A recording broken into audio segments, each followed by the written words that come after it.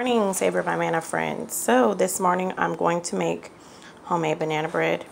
In this bowl here, I have already started, just to make the video shorter. I have 1 cup of white sugar, 1 cup of packed brown sugar, 4 eggs, and I have about 3 teaspoons of cinnamon. Well, I think I have about 4 or 5 because my cinnamon kind of came out a little fast, so I definitely have more cinnamon in this batch. I'm going to add 1 cup, which is 2 sticks of melted butter. She's saying hi to you. You hear that? She's so funny. It's salted butter. You can use unsalted butter. That's Jalil's muscle rub.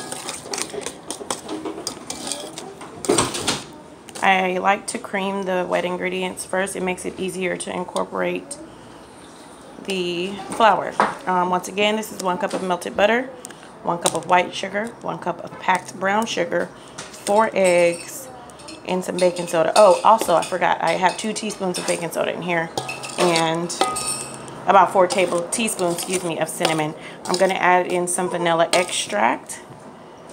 I'm going to add in 1 cup of yogurt. And then I'm going to start mixing the flour in, okay? Here are my bananas. I have bananas at different stages. My bananas are all ripe. This one is overly ripe, so this is going to be super sweet. This is overly ripe as well, because these are going to be really sweet. These are more firm, but they're still ripe. So I don't mash mine or completely disintegrate it in the batter. I leave it in chunks. I'll be right back once I get this all in here. Don't forget to like, share, and subscribe. And don't forget to hit the bell so that you're notified when I post new videos. Thank you for coming back, Savor my Manna friends. So look, this is what it looks like in. I have 5 bananas in here, and I added about 1 cup of raisins. There's no milk in this recipe, but I did use yogurt. You can use whatever kind of yogurt you want. I used what I had on hand, which was a little bit of strawberry and a little bit of peach yogurt. You won't taste it, but you can use vanilla yogurt if you like. You can use plain yogurt. You can use sour cream. So I strongly suggest you just use whatever you have on hand. If you have milk, use milk.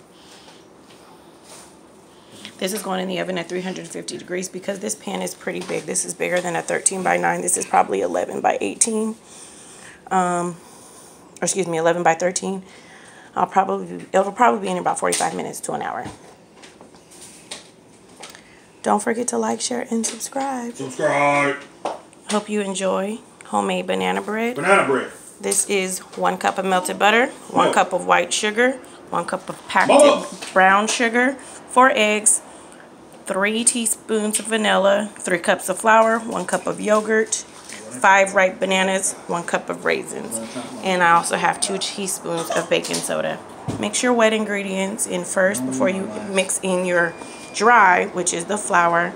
Put the flour in last because it'll make it easier to mix. And I didn't use an electric mixer. I just used my whisk and a rubber spatula. There it is. Enjoy. We'll bring it out and I'll show you what it looks like.